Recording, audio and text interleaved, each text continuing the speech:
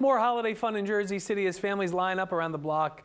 The Moose Lodge for breakfast with Santa. News 12 photojournalist Mark DiPietro shows us how the hope is to brighten the holidays.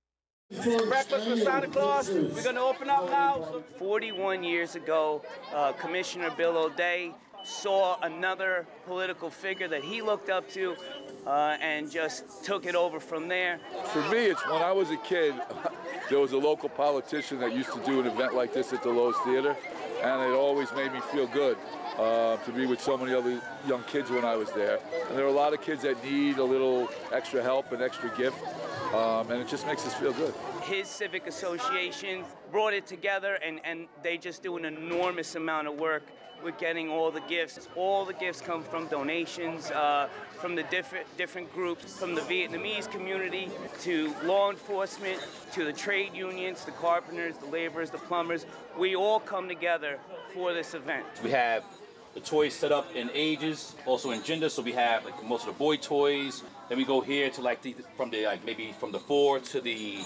12-year-olds with the Barbie dolls, headphones, kids.